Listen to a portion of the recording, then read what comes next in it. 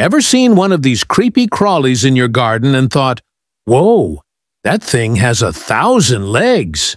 Well, get ready for a truth bomb, because you've been lied to your whole life. Despite the name millipede, which literally means 1,000 feet, they don't actually have 1,000 legs. Not even close! Most species rock anywhere from 30 to a respectable 300 legs. So, why so many?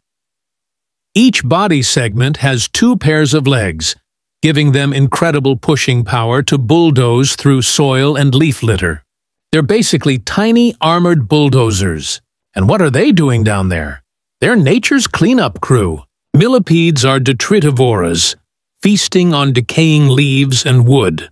They're the ultimate recyclers, turning waste into nutrient-rich soil.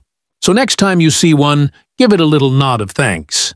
If you found this eye-opening, smash that like button and subscribe for more surprising nature facts.